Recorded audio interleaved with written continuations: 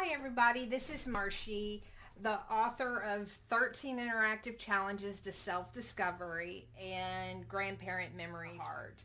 So, this is part 2 of how to start over at 40 and 50 plus. Alright? Now, in step 1, we talked about the 6 inches up here. And I had in the links below Jim Rohn's famous quotes and Life Begins at 40. This is a rare edition. It's a collector's item and I hold it very dear. Okay, so I'm just going to open up and see what happens. Life begins at 40 for those who have something to live for and in and by. Woo-wee! Right? Now, I have something very encouraging for you, okay?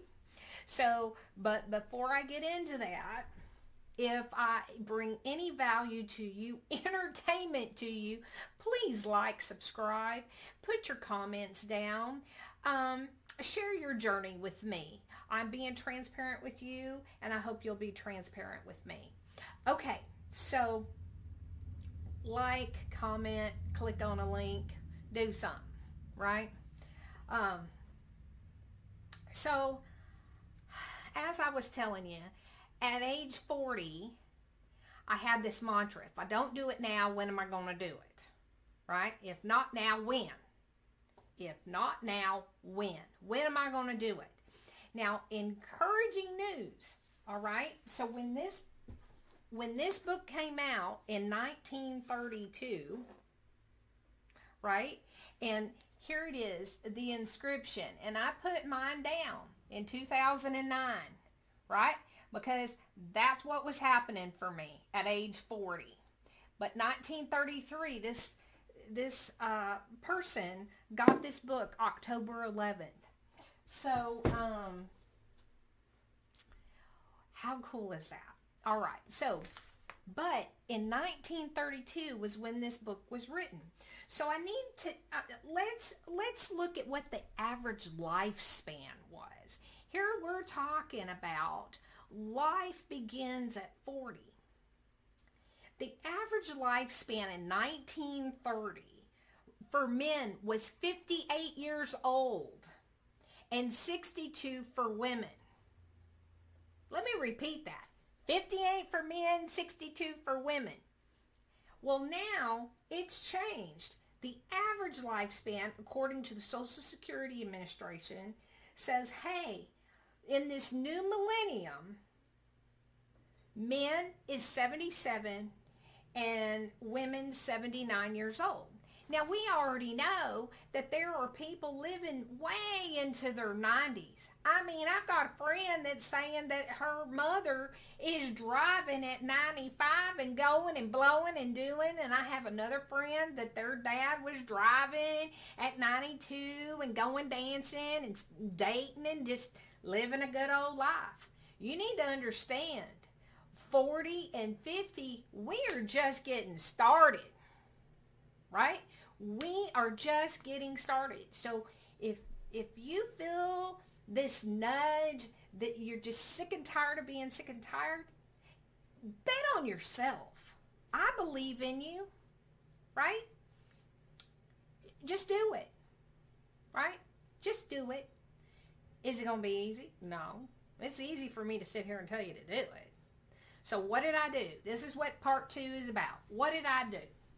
Well, I made a decision was the first thing I did, right? I read some books. I made a decision to start M&M Biz Solutions, right? And they call me Chef Marshie because my background's hospitality and I taught food safety and I was a culinary adjunct professor. So I was like, okay, I have that skill set. And then I had QuickBooks. I knew how to do QuickBooks and accounts reconciliation and different things, bookkeeping, right? I knew how to do that. And so I was like, okay, I can be in a kitchen or, you know, food safety. I know how to do that. I know how to create curriculum. So my business card with the $149, I did 3 things. And I'll tell you what worked and what didn't. The first thing I did is I put an ad in the paper. I lived in this very small community of 5,000 people. And I put an ad in the paper. Right? Let's see if anybody would nibble on bookkeeping or anything like that. Well, sure enough, nobody. That was wasted $79, right? That was not a good investment. It was not a good investment. And I was like, okay. The second thing I did is I joined the chamber. Now that has paid off and paid off big. Now I have to warn you about the chamber. You get what you put into the chamber. I'll circle right back around to the chamber just to tell you how much of an impact it actually had in my business. Okay? And then the third thing I did is I went and got business cards. Now I've gone through, I don't know, 5, 6 different revisions on my business cards. And on that first business card, I had everything but the kitchen sink on it that I could do. I could do technical writing, I could teach, I could speak, I could do books, I could do accounts payable, I could do accounts receivable. I had everything on there that I could possibly do. Now, I have a degree in hospitality, hotel restaurant management, right? But I also am fully licensed. Now, what does that mean I'm fully licensed? I have my life license, I have my securities license, my VA license, property and casualty license. So I am a fully licensed representative, okay? And I have been now for almost 30 years. So the thing is I had some skills, right? I had things I could do. Because in my career, I've had 3 plates spinning at every time, right? So while I was working at the hotel, right, I was doing that. Then I was teaching, but I was also helping people with their financial services.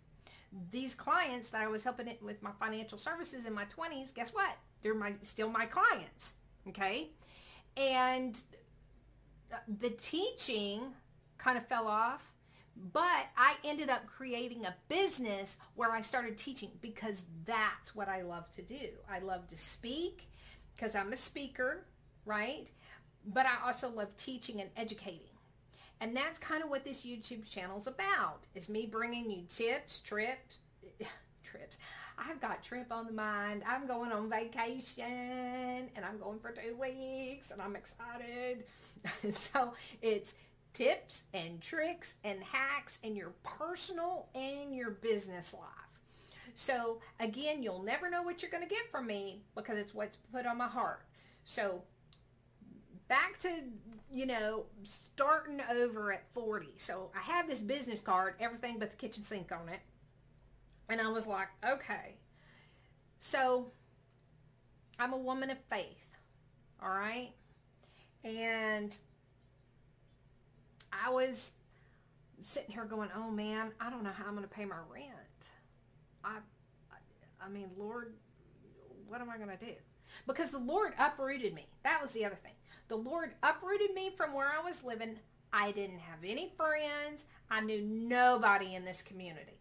And I lived 15 minutes from there because where I ended up at was Granite Shoals out at the lake. And it's a population of like 1,500 people. Nobody. 0. And I was like, what am I going to do? So I was trying to do this temp job. I was trying to go for a job interview, and I couldn't find it in Cottonwood Shores, which is on the other side of the lake. And I stopped at a realtor's office and said, hey, can you help me get to such and such? And she said, what do you do? So I told her what I did. I gave her my business card, my financial card, and I said, here you go. And she goes, oh, I need you right now. I need to talk to you right now. And I said, ma'am, I will come back. I promise I will come back and help you. Basically what had happened is her dad died, and she had to get all this paperwork out and FedExed that day. And she didn't know what she was looking at, and she didn't know what she was signing. So I was like, okay, I'll come back. Well, I found the place. I did the interview. I didn't get the job. But I went back because I am a person of my word. You need to understand, if you're going to have a business, you better do what you say you're going to do, because all you've got is your integrity. All right? So I helped this woman, and I ended up doing her life insurance. Okay? Now, I don't believe that the Lord puts you somewhere and you're not supposed to be. All right? And if this offends some of you, I'm sorry. But I'm really not. Because you can switch off. You can do whatever. You don't have to sit here and listen to me. Right? So, that sale paid my rent down to the penny. So, to me, my faith from the beginning, I know I'm on the right track. Now, the other thing you need to understand, when you go out and you feel like it's just eating at you, and it's knocking, right? If you're a person of faith, you need to understand your blessings chase you down. That lady was begging me, chasing me down, saying, no, I need you to help me. I need you to help me. If I would have ignored her and just kept on going, I would have missed my blessing. Okay? So that's one thing. So, I did the ad in the paper. I lost my shirt. That wasn't good. I joined the chamber. That was a positive thing. And my business card, Amanda Ramirez, helped me. Now, you'll see if you look up this book, right? Amanda and I, mainly Amanda, created the cover, all right? And this one too. All right? So I'm going to give you a shout out to her because she has her own graphic design, right?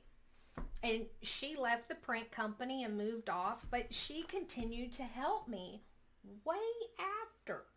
So the Lord puts you with people that he wants. The blessings chase you down, all right? So if you go to this link, it says that there's some other authors on here. I'm the author of the book, but Ritzy Texan asked me to write this book for them. So their name is listed. And then Amanda's name's listed because I wanted Amanda to get some accolades. All right? So there's that. Now, those links are down below if you want the book. So the business cards, that was helpful. And I met Amanda. So that, I've had this relationship this whole time for 15 years.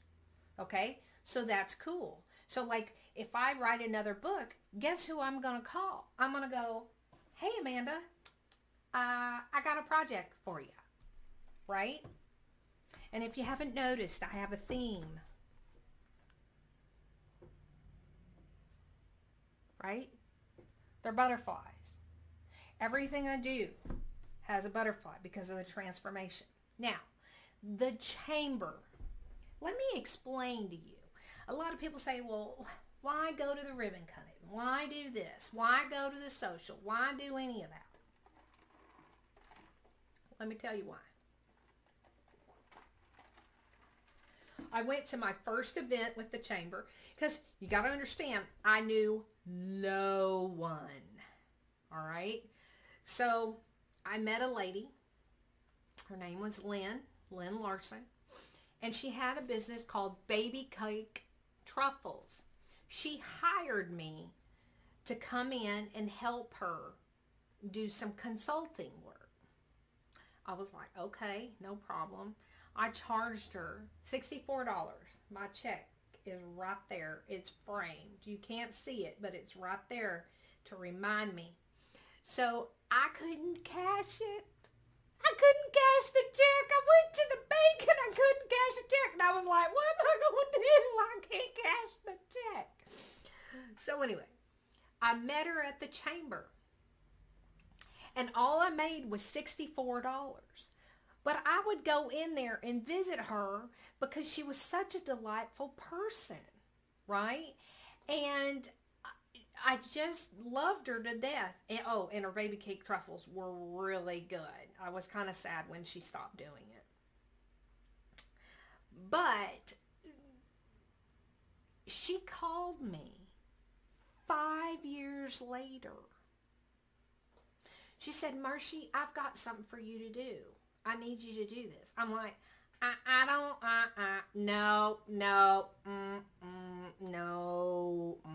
don't want to do it. She goes, oh, I'll take you to lunch. Shoot. She found my Achilles heel. And she goes, I have everything in the folder. I want you to take over doing his books. You're going to be starting from scratch. I'm like, what? What do you want me to do? I don't know. Okay.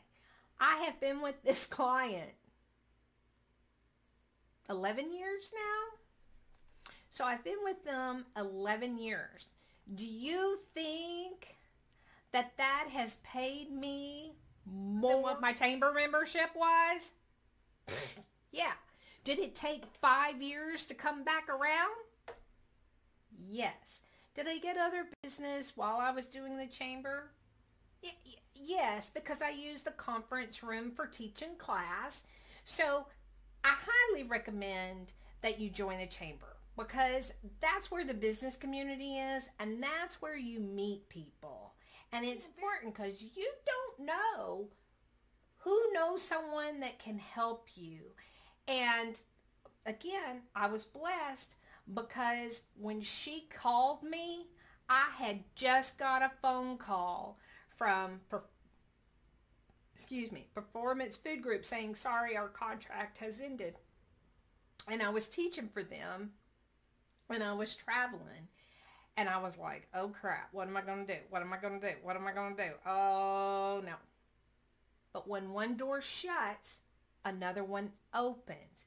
You need to understand the Lord's got you in the palm of his hand. So that's one of the things that I did is I got business cards. I got a newspaper ad. Don't recommend it. And I joined the chamber. The chamber has paid off. Now, the other thing that I did is because I teach is I said, okay, chamber, can I use this conference room? And they said, sure. So what happened is I had to go drive almost 2 hours to go see a client. And I went and saw him and I stopped to have lunch. Okay?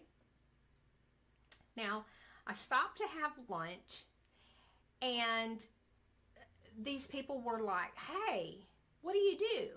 I was like, here's my card. Here's my card. I was all proud of my card, right? That Amanda designed. And I said, and I also teach the food manager certification. And they say, you do? We need that.